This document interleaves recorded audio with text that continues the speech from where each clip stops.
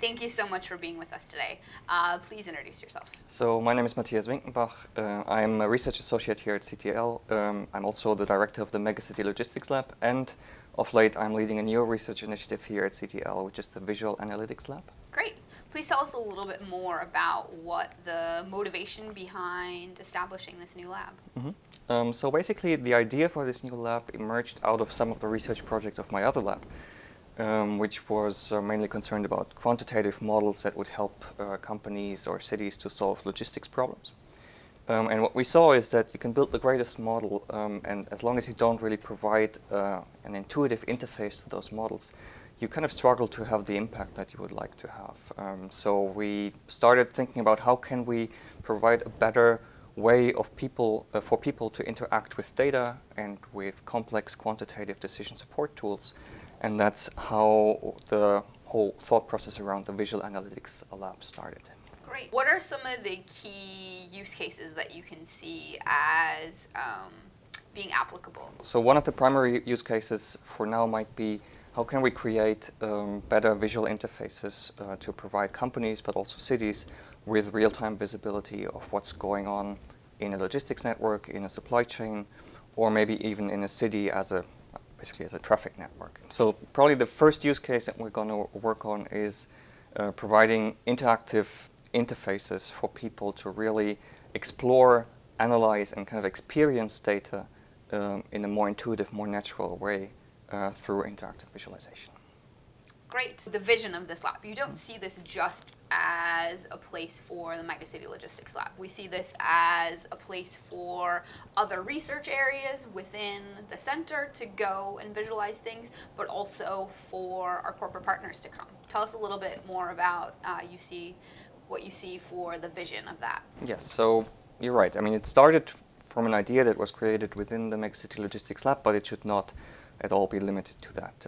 We can see applications across the board in the supply chain domain, be it my area, which is urban logistics, be it humanitarian logistics, be it like global or at least national network design, all sorts of problems that are kind of data-driven, that need a better understanding of data to make better decisions for the supply chain, could be potential use cases for this new lab environment. Perfect. And you also see this as an area for companies to come and use for their own personal needs as well. Yes, absolutely. It should be used as a platform both for our research, for our corporate research projects, but also for teaching and training activities, for instance. So we could imagine bringing in a group of executives or supply chain decision makers, exposing them to a interface to one of our research models and letting them understand intuitively, for instance, what are the trade-offs in network design, without having to teach them the hard math behind, but giving them kind of a natural way of interacting with one of our quantitative models to really get out of this workshop or whatever it is with an understanding of what are the key trade-offs that I have to keep in mind when I tackle this specific problem. That seems like a great way for companies to engage with the lab. Are there other ways that you envision companies engaging and moving forward with this? So, I mean, the use case that I mentioned before, the real-time visibility, is only going to be the first step of development. We want to take it further. We want to take it beyond the screen, if you wish, by adding augmented reality technology. And augmented reality technology right now is a big buzzword used in a lot of different contexts, but hardly ever in a corporate decision-making context. So what we want to achieve with this lab is to bring in this new form of technology into the way companies make decisions, the way companies look at their data and use that data to create value.